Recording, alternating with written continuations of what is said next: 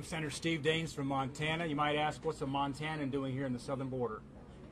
Well, I represent a state, a northern border state, that has a southern border crisis. What we haven't talked much about yet today in this press conference is what's going on with the drugs pouring across the southern border. It's a zero-sum game down here in terms of what's going on with our Border Patrol. They have a limited number of resources. In fact, we've deployed some of our northern border resources here to help out in the southern border. For every hour they spend processing the flood of illegal immigrants coming across the border is an hour that is taken away from being in the front lines defending our country and stopping the flood of Mexican meth, Mexican heroin, Mexican fentanyl. 20 years ago in Montana, meth was homemade. It was homegrown.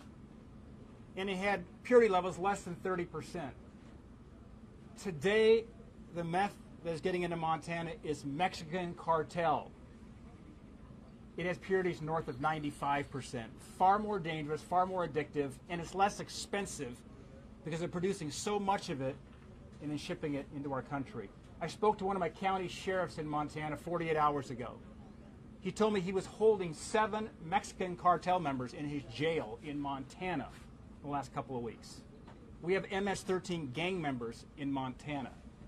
So this is an issue that affects a northern border state like Montana. And finally, Montanans are scratching their heads. They're asking, where's the common sense when a U.S. citizen, if they leave the country and want to come back in, you have to produce a passport and a COVID test result.